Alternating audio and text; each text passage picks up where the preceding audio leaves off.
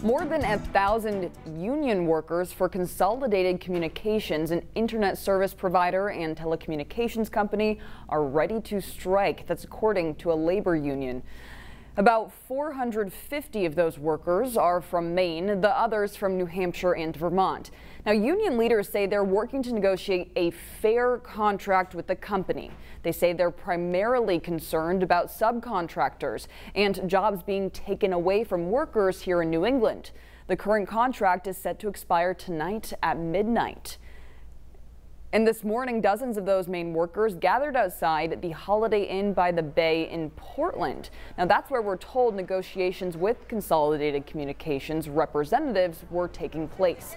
Those workers say they're planning to go on strike if they don't get that fair contract they say they want.